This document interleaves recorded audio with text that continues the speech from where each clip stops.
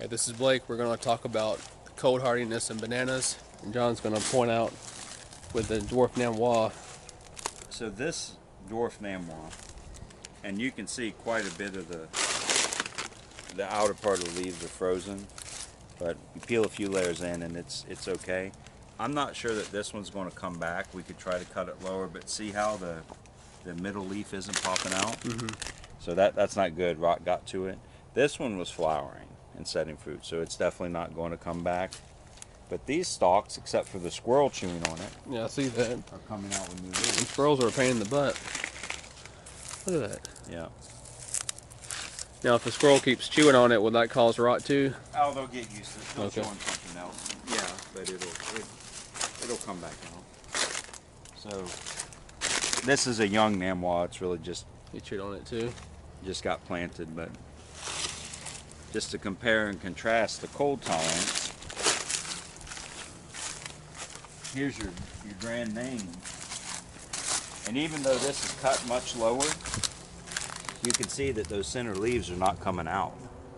So all of this is dead, and it's probably dead to the bud, and the corm is going to have to sprout out with new ones.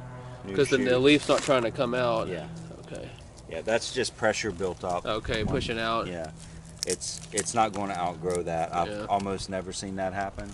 So you can see that there's really no green tissue in here. These are frozen all the way through. It's just a much more frost sensitive banana. So I think the Nam Wahs in general are the most cold tolerant of your dessert type banana that I've seen. Maybe there's another. I think that one needs to be cut down a little bit more. Yeah, I'd probably cut a little bit further.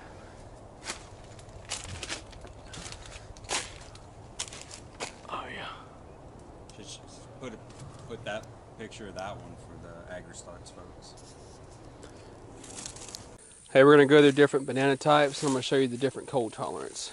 So right in front of me is Saba. You can see I cut it down further, and it's starting to push out.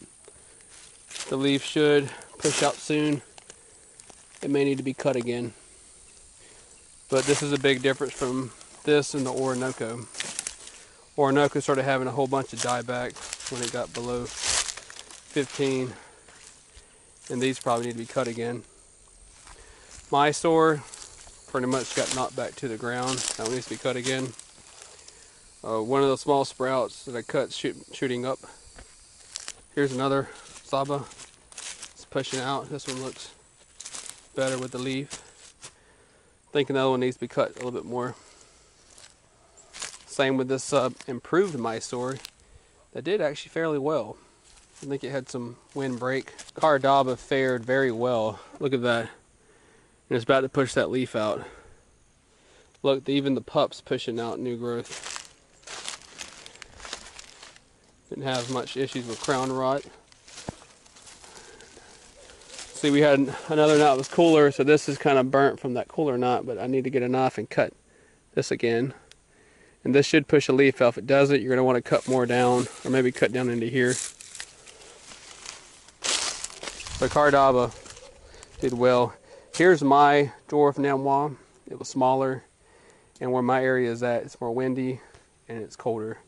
So it died to about there. And I have a spot where you have some overhang of some type of tree that doesn't lose its leaves in the winter. Use a live oak, pine trees. This Cardaba is doing well. So this is a pup from that other one. And look, it's about to push the leaf out. Look at that. Cardaba, Saba, the Cardaba should be growing more. The fruits are still good, very cold hardy, and you're going to get a lot of reward from it. So grow you a Cardaba. Still not saying you shouldn't grow the other one. Still grow them, because you might have some years where the weather is fair. And when the weather's not, you'll have this as a backup. New leaf's about to push out. Catch you later.